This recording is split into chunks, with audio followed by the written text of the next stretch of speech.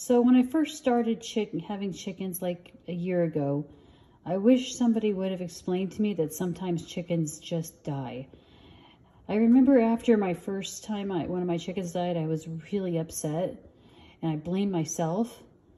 Now I just had to come to the cold, hard truth that sometimes chickens just die even when you don't expect it. And, you know, it's not your fault. As long as you know you're taking care of them the best you can, don't blame yourself. Sometimes chickens just die even when you're doing the best job you possibly can. Have a good day.